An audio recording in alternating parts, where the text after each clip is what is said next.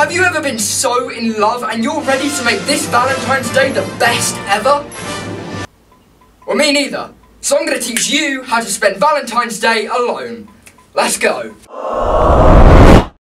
Send yourself a love letter. By doing this, you'll receive the card the next day and create the illusion for yourself that you're actually loved. Now, you don't want any past relationship distractions, so you're going to get your ex-girlfriend's cards from last year and burn them. Hello, is it me you're looking for? Make popcorn and watch a romantic movie on Netflix on your own.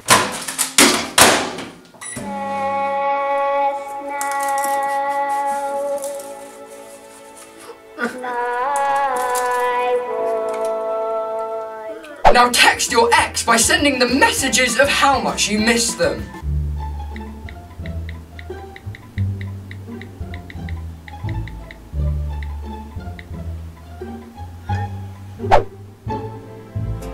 Hello. Eat a whole box of chocolates.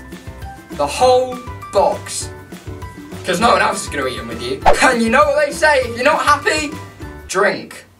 Because it makes everything more fun. And it's always you and me, always and forever. You and me, always and forever. Just do what I do.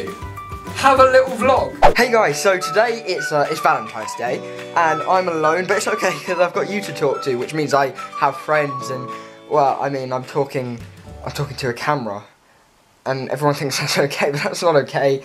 I mean, because I'm alone.